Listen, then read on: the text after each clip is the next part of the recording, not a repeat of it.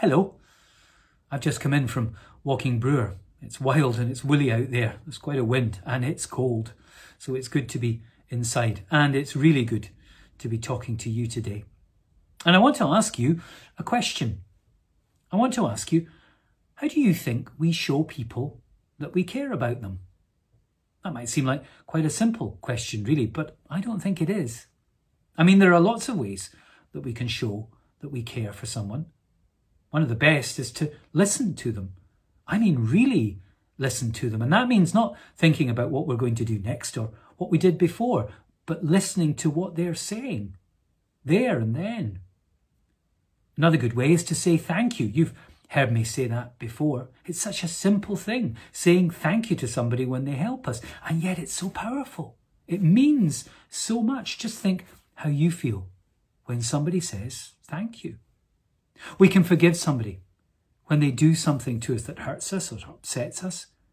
That's a very powerful way of saying that we care about somebody.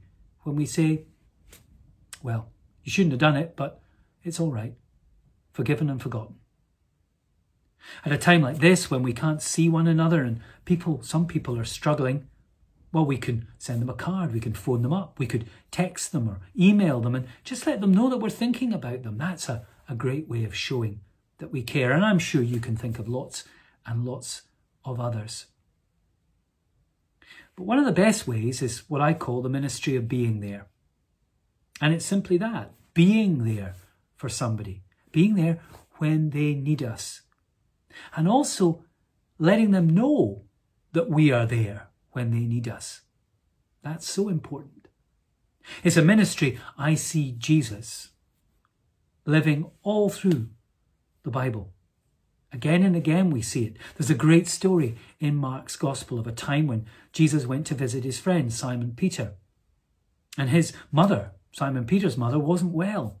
She was so unwell, she was in bed, and Jesus asked to go and sit with her. And so he did. He went and he sat with her. He was there for her. And eventually he took her by the hand and he helped her out of bed, and she was all better. And people were amazed at this. They were so amazed that word quickly spread round the town. And people came to see Jesus, and they brought their friends who weren't well. And Jesus helped them all. He showed his love by helping them all, by being there for them when they needed him. And I think that's what Jesus asks us to do as well, to be there for people, to show them that we care, to show them that we love. The ministry of being there. A ministry is just something that God wants us to do. It's just a fancy way of saying that. God wants us to be there for people. The people we care about, the people we love.